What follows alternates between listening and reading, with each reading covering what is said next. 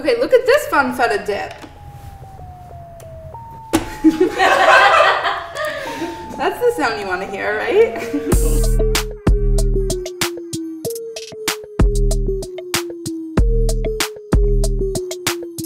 So today, we're gonna make a delicious dip, and then we're gonna learn about crudité and how to really season it, plate it up, decorate it, do the whole thing so that the dip can have its real moment when it lands on the table. This is a spicy dip. It starts with charring jalapeños, and just in the same way that you would char like a red pepper on the flame, potentially, we're gonna char our jalapeños that way. The larger your jalapeños are, the easier this will be because they will not fall through the cracks. If you are worried about them falling, the trick is you can take a wire rack and just make like a little baby grill. Throw that right on top of your burner, and then you can lay your jalapeños right on top, and they're just gonna char over high heat until they're blistered all over, because ultimately we're gonna scrape away and discard the skins anyway, so we just wanna blacken them and soften them on the flame. Char-broiled, if you will. Okay, so the jalapeños are blackened all over. We're, again, not going to eat the skins, so if that looks burnt to you, correct. And then this is just like a classic pepper technique. You cover the bowl tightly, and then the heat from the jalapeños will steam and they'll kind of like soften in there. In the meantime, we can start prepping our crudité, or we can make the topping.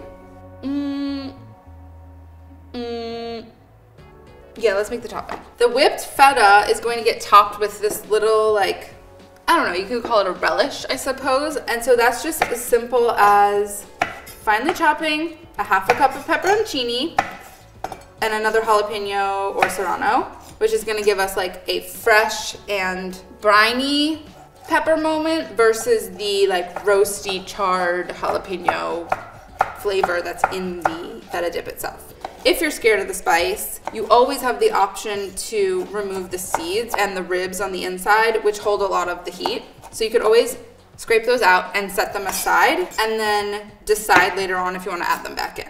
I'm not scared of a little heat, personally. All right, so pickled and fresh peps are going into a little bowl, and I'm going to squeeze the juice of half a lemon over. We're just making like a lemony bright little relish that we're gonna drizzle over the feta dip. Very, very simple. Next, we're going to scrape off the blackened bits, which are inedible. You can also use like the back of a knife to kind of help you. They're nice and soft now and juicy. I'm just slicing these open, and I'm gonna scrape away their ribs and seeds. You kind of have to use a food processor for this recipe. Normally I like to give you the option to do things by hand, but we're basically going to turn these into like a jalapeno puree and then whip them into feta, and it would be pretty difficult to do that by hand. We have our charred, scraped, softened jalapenos. In the food processor, I'm adding a couple of tablespoons of fresh oregano, the juice of the second half of the lemon, 2 tablespoons of olive oil, and that's gonna help turn this into like a really nice rich puree. And then we go, pulse. And then we add the feta. I reserved a little bit of its brine, and I'm gonna add a little bit in there because it's gonna need some liquid to like loosen it up and get it going. Whoops. Okay, I forgot the garlic clove. That's silly. I'm just gonna grate it right in, but if you didn't forget it, you'll just put it in with the jalapenos. Yum. Do you see how easy that was? That was just like, we threw some stuff in a food processor, and what came out the other side was this delicious, creamy jalapeno feta dip.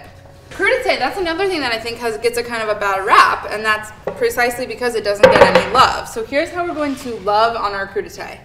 The first thing is you should buy your vegetables at the farmer's market wherever possible because they taste better, but without being too preachy about that, there is a lot that you can do just to like take them from boring raw vegetables to bright and seasoned and more craveable by properly seasoning them. So I'm gonna cut up all of my vegetables.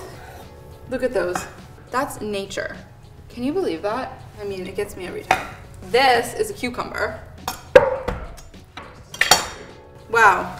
This is not where you stop on a crudité platter. Most people, let's say, wouldn't eat salad that was undressed. And so what I'm gonna do is squeeze a lemon over all of them, which is gonna give them like brightness and acidity.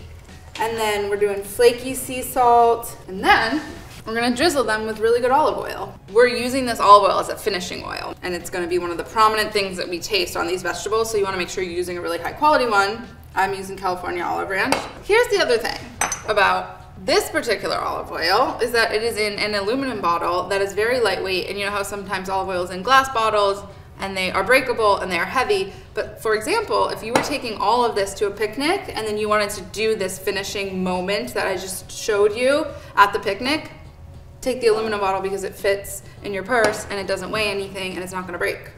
Okay, so here we go. We're now finishing the dip with all of these little pickled peps and the fresh peps.